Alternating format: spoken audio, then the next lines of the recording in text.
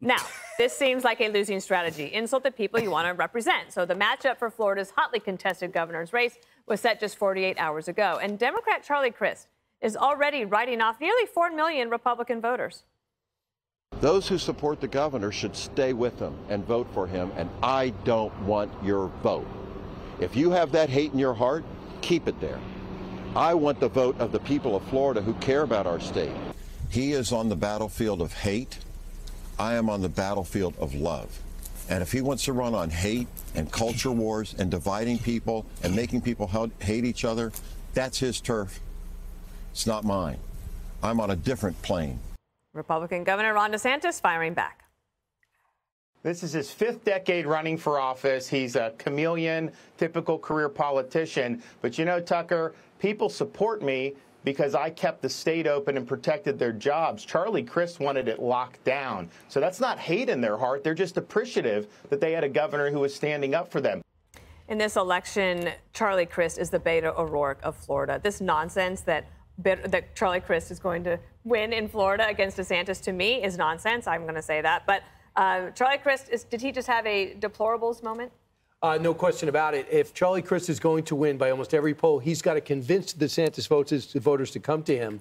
It's like the Pirates. I say the Pirates declaring they refuse to win the division. I refuse to beat teams that are better than me by all costs. Pirates aren't good. Thank you. So I don't want to wait for Hammer to define it tomorrow. Yeah, it's baseball. It used to be good. Willie Stargell, Manny Sanguillen. And Roberto Clemente. But here's it's unbelievable that he would say something like this. Clearly, he wants to be the good guy, Republican to replace Jeb Bush. But his approach should be this. I know you're voting for Ron DeSantis. I could do the same thing he can do, only I could do it X, Y, and Z. But he just did the biggest mistake that they did in 2016 and 2020. They vilified not Donald Trump. They vilified Donald Trump voters. That's what he just did in one day.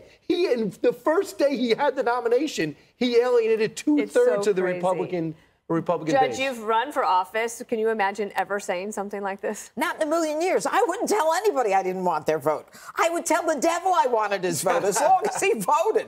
Look, here's the problem. You've got the Democrat Party saying, we're going to unify everybody. Yeah. How do you unify people when they say, you're full of hate, you're no good, I don't want your vote, keep your vote, you pig? I mean, this is what they're doing.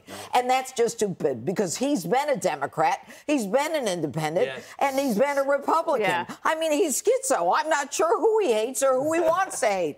But there's another piece to this, too. It's not just about this race. It's about the national race. It's about his trying to create a narrative that Ron DeSantis is one of the haters. He's doing the Democrat National Committee's work. And in the end, you know, it's kind of like Jenny Durkin from Seattle. You know, we got a summer of love, and in the end, she did a total reverse course because it doesn't work. Harold, the Democrats seem to be sweating DeSantis already, you know, before 2024. Do they have reason to be concerned?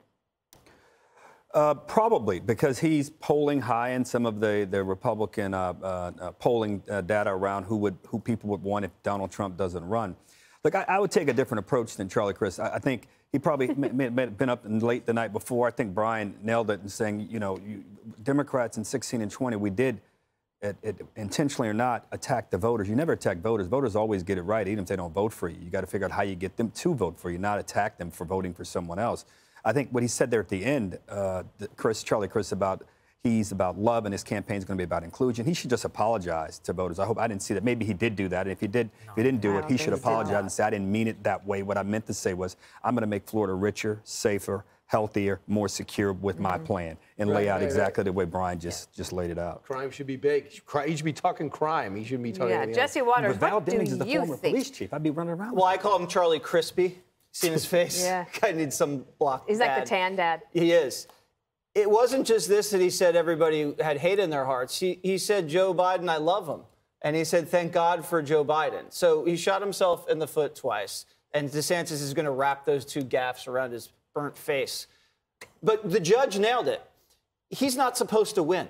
He cut a deal with the White House. He had to run out the wingnut left winger in the primary. Then he gets in there, and he just goes scorched earth on DeSantis, builds up a big oppo file on the guy. and says nice things about Joe Biden, probably invites Joe Biden to Florida, right? And then he goes down like a kamikaze and he gets appointed to some place in the administration. That's the move. But DeSantis has to run up a big margin against him because he needs like a little political capital going nationally. So he'll have his work cut out for him because there'll be a lot of money coming in from out of state against him. But DeSantis will still do well. I mean, he's got a great record. He's got a sharp tongue and he's fearless. So. Really sharp. Not too long ago, when it's a I pretty was good line he said about Fauci. Within this last year, I was in Florida and needing to go from one place to the next. So there was a taxi, and the driver said, "Do you think Ron DeSantis will run for president?" I said, "I don't know. What do you think?" And he said, "I hope he doesn't, because I don't want to lose my governor." Yes. And I thought, okay, they like him a lot. He's competent and a leader. Hey, Sean Hannity here. Hey, click here to subscribe to Fox News YouTube page and catch our hottest interviews and most compelling analysis. You will not get it anywhere else.